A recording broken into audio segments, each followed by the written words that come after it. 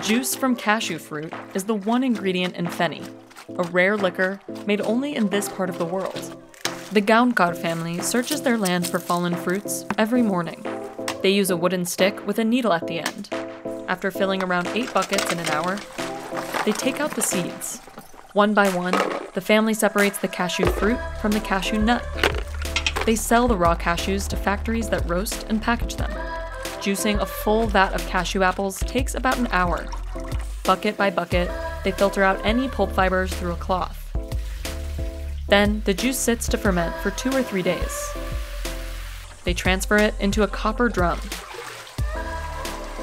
It burns for around 8 hours. Once it reaches the right temperature, it's feni, with 40 to 45% alcohol.